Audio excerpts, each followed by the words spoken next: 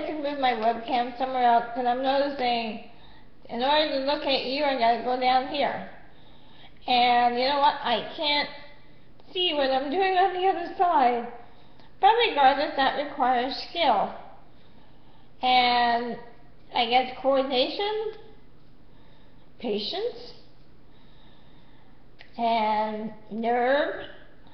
The reason I bring up that is the fact that I'm sure most of you probably look at me and think, oh, you know, what do I do during the day? What do I do for fun?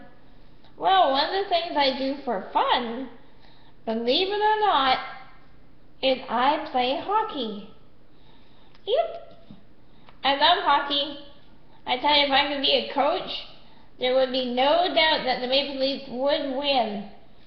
And if not, I'd run every bloody one of them over. But anyway, I play hockey. I have been playing hockey since the age of 10. So that's well over 30, oops, if I tell you that, you'll figure out what my age is. But anyway, we play. The only difference between us and the NHL is the fact that we don't play on ice. We play on hardwood. And a place near in Toronto had kindly let us use their, I guess their gymnasium, their sport courtyard, whatever you want to call it.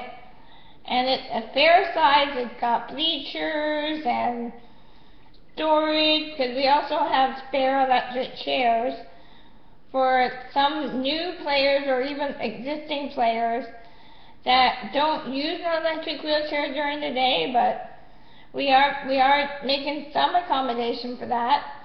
However, we made it a rule, if you don't have your own power chair, unfortunately you can't join. So that's the difference between us and the NHL. Team spirit's the same. Now we have positions the same. Of course we have fans, yay. I would say the only big difference between the Hockey Association that I am in, which is the Canadian Electric Wheelchair Hockey Association. I've seen that baby bloom, I've seen it blossom, and it's still growing. And like I was saying, the only big difference, I guess, would be the rules. Between us and the NHL, pretty much everything is the same. The only big difference between us and the NHL, when it comes to penalties, yeah, we have high sticking, we have slashing, and we also have, well, instead of roughing, we have dangerous driving. And the definite one penalty that we will never, ever, ever, ever, ever have would be quite simply and very obvious. The one rule that would, or the one penalty that will never apply is tripping.